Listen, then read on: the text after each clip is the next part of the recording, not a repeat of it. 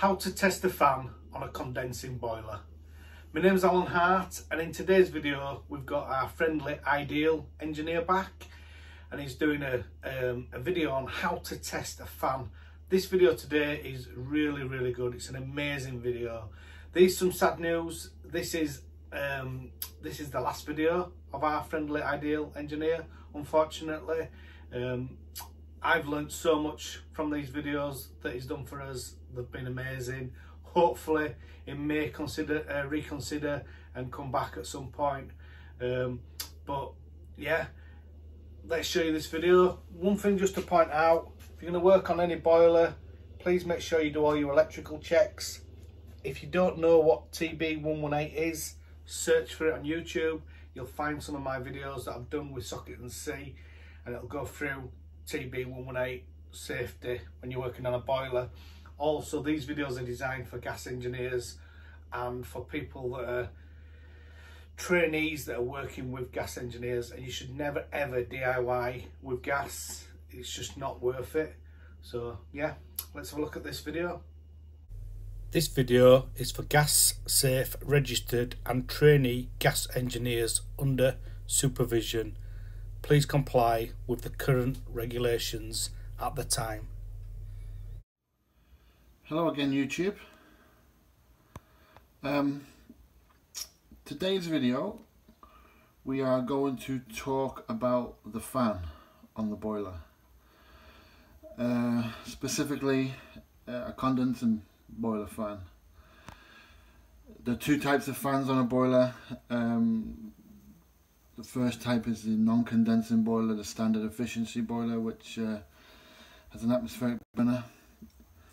The fan on that boiler is on the negative side of the heat exchanger, which means it's after the heat exchanger. It's pretty much an exhaust fan. It removes the products of combustion from the heat exchanger. It has a 240 volt supply. It has a coil in the fan which has a readable resistance.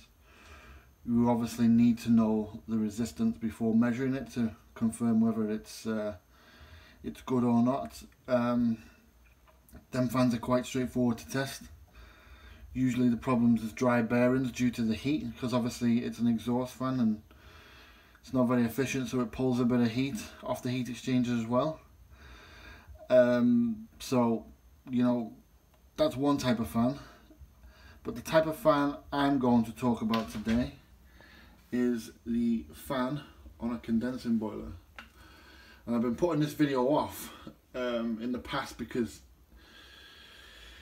for me to explain how you can repair this or find a fault with this fan, I'm going to need to explain exactly how it works, because I believe to truly be able to repair something, you need to know exactly how that part works for, you know, to carry out the repair correctly.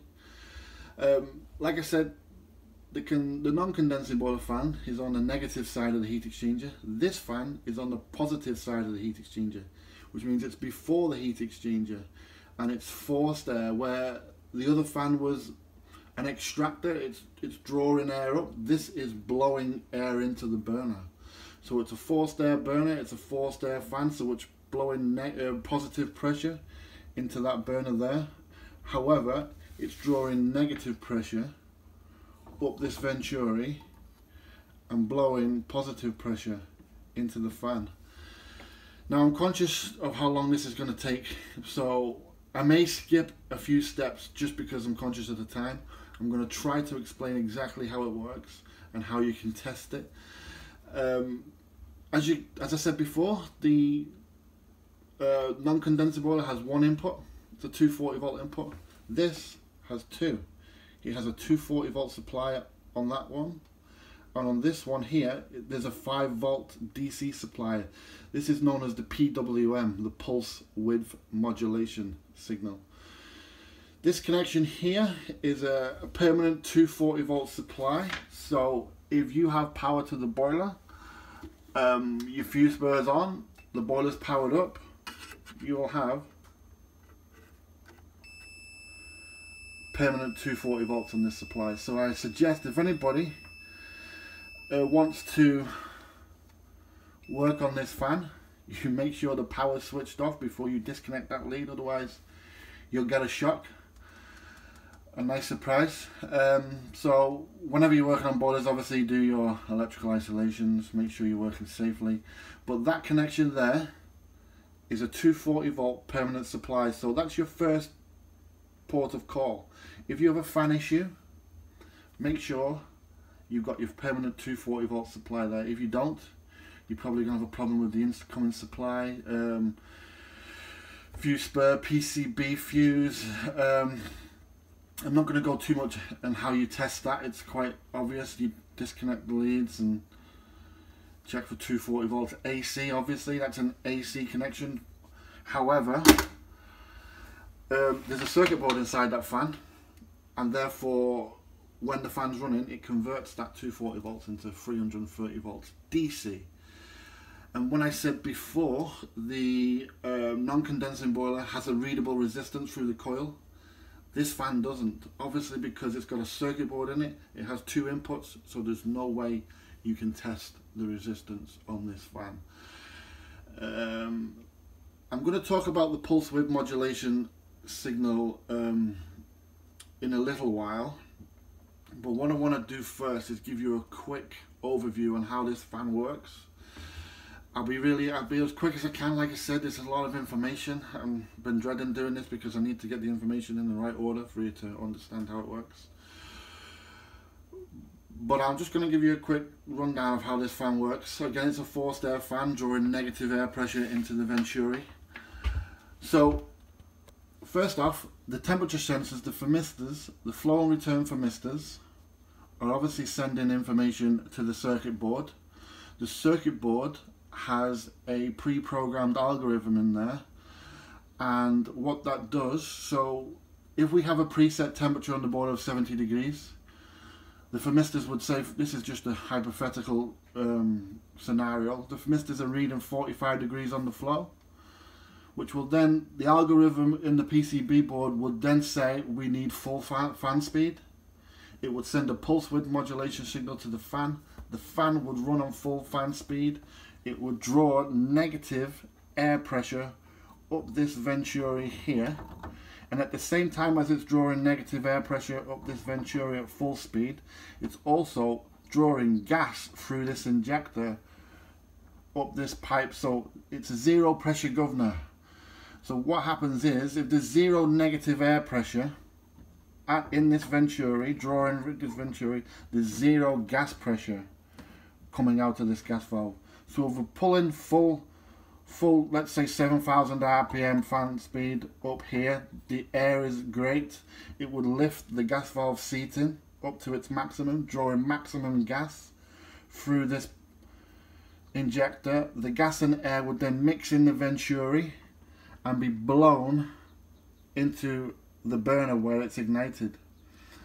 Once the thermistors start to read a temperature getting up towards, let's say, 60 to 65 degrees, the algorithm within the PCB board would then send a different pulse width modulation signal to the fan, slowing the fan down, drawing less air pressure up this venturi, which would pull less gas pressure through this gas valve, so the seating of the gas valve would close, which obviously then there would be less gas and air mixture, less burner pressure at the burner.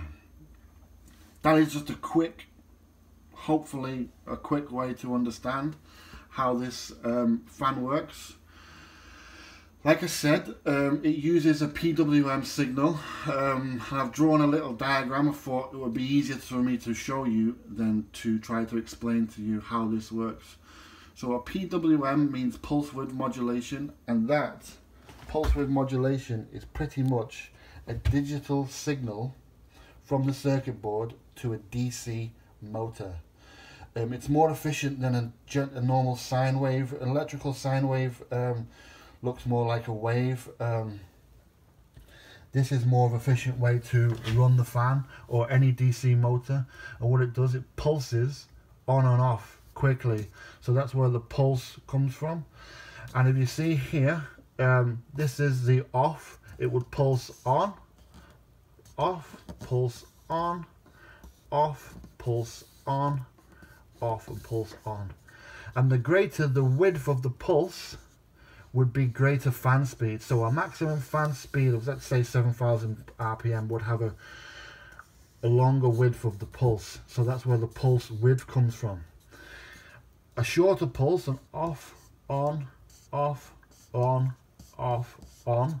The smaller the width of the pulse, the smaller, the less power to the fan, giving it a minimum fan speed. So that's where the modulation comes from.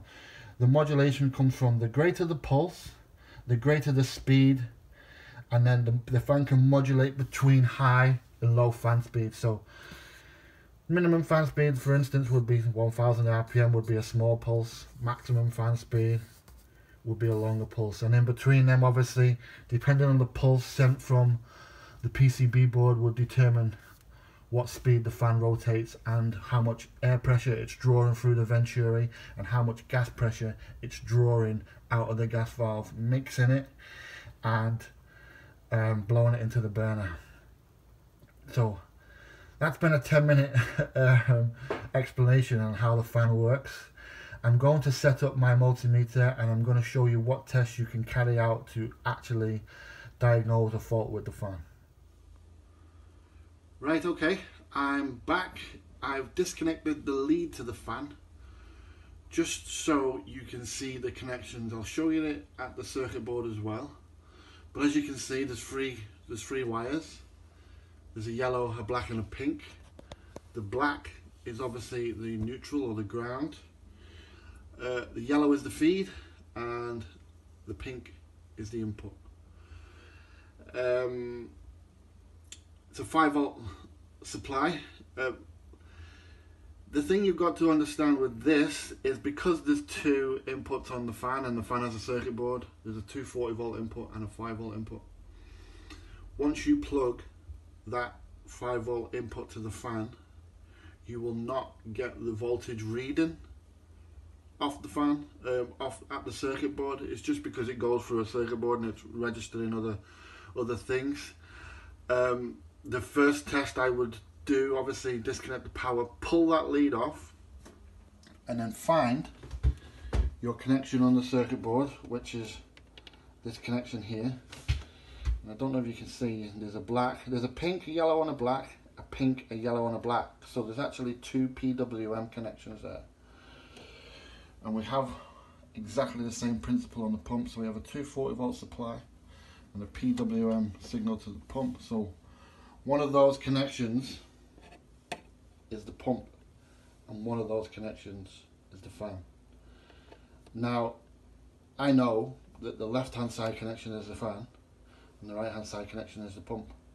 But if you didn't know that, there's an easy way to buzz out the wiring harness just to check which one was which. So what you would do, you would disconnect the connection off the PCB board, get your multimeter and set it to buzzer. This is just to trace. This is not to do a continuity test.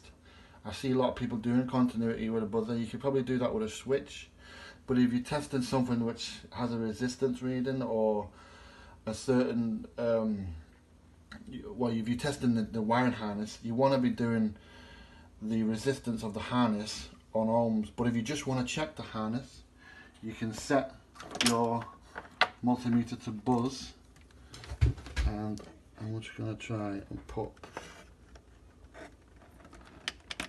one of my connections in the yellow of the PWM.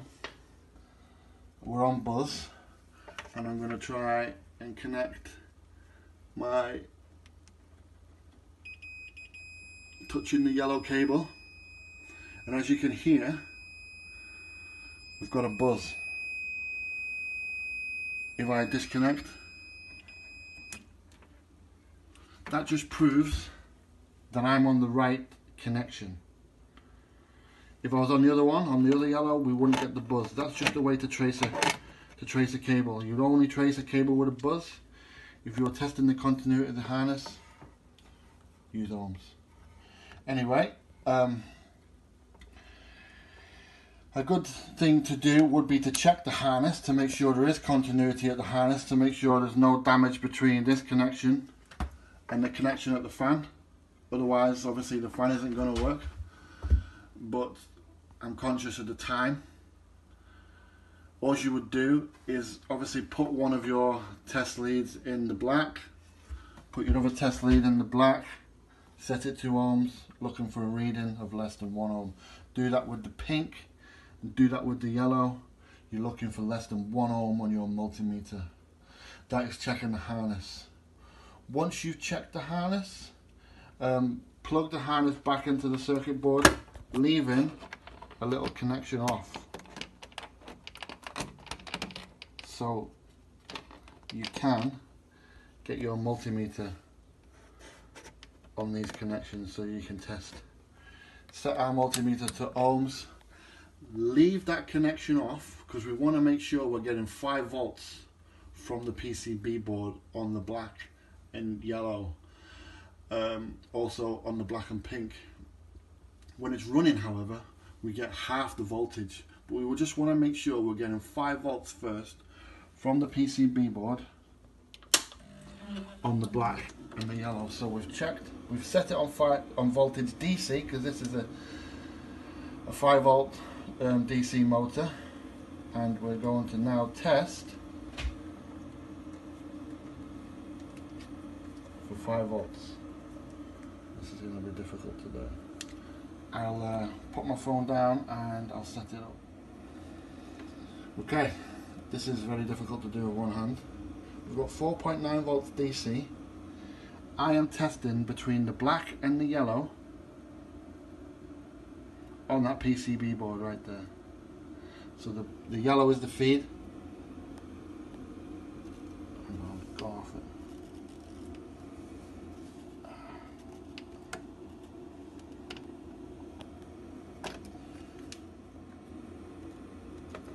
There we go. Again, 4.9 volts DC. And this time, I'm on the black and pink. That's your first check to make sure we're getting voltage from the fan to from the PCB board to the fan, and we are. So what I'll do now, I'll plug it in and I'll show you what to expect when it's running.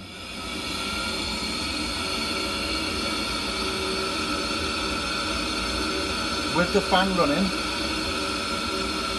I have got my multimeter set on DC. I've got a connection on the black and yellow. I've put it on the fan only because I need my hands. I wouldn't normally do this. I would normally use the black and yellow on the PCB board to be testing this PWM signal. This is the circuit board sending power to the fan as we speak. On the black and yellow, we will have a voltage between 0.5 volts DC to about 1.8 volts DC, depending on the PWM signal from the circuit board to the fan. If I lower down the potentiometer on the hot water, you can hear the fan speed decreasing and you can see the voltage dropping. If I again increase the potentiometer, you can hear the fan speed increasing and the voltage increasing. That's the PWM signal from the PCB to the fan. So it's 0.5 roughly to about 1.8 volts DC depending on fan speed. 0.5 will be minimum fan speed, 1.8 would be maximum fan speed. That's on black and yellow. Black and pink, you would get a reading of 2.5 volts DC. To do with one hand, put it in to the fan. Don't do that. Connections on the circuit board. There, pull the connection down. 2.5 volts DC between black and pink, and depending on fan speed, black and yellow, you'll have between 0.5 to 1.8. I'll just do it again to show you. The fan's gone out now. I'll just increase the potentiometer again.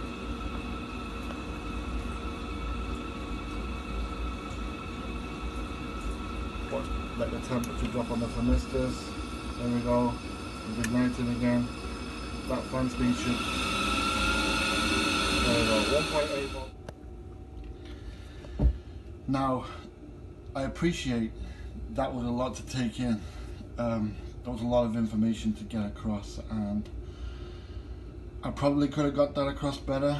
But I'm not a trainer. I'm just an engineer who knows a little bit about boilers, and that's why I originally said I would do these videos with Alan, because I wanted to give people, share a bit of knowledge and information about what I know and see if I could help a few people out. And over my videos I've actually had comments, really nice comments most of the time, saying, you know, very informative video, and I've had a couple of people actually message and say my videos have helped with diagnosis of faults on boilers. I'm not a trainer, and now Alan has got a trainer on his channel now called Roy. He is a proper trainer. He does this stuff for a living. He relays information to heating engineers like you and I, so we can take it in, digest it and use it. I'm not. Now Roy's here, I think it's probably time that I made my last video. This is going to be my last video, because there's no point me making videos trying to give you information and then him making the same video, or vice versa, him making one then me making one. It's his job, that's what he does, he trains people. There's no point me doing it now Alan's got one. So I would just like to say thank you for everybody for watching my videos. Thank you for the comments that you've left, and I do hope you've helped in some way. So yeah, I'm going to leave it to Roy. I'm going to say goodbye and stay safe, everybody. Thank you very much for that. Absolutely amazing video. I know you said that you're not a trainer, but this is probably one of the best videos that's been on this channel. So yeah, thank you so much. As I say, I've learned so much from you, Mr. Ideal Man. Please put some comments below. Let me know what you think to this video, and thumbs up if possible. And thank you for watching.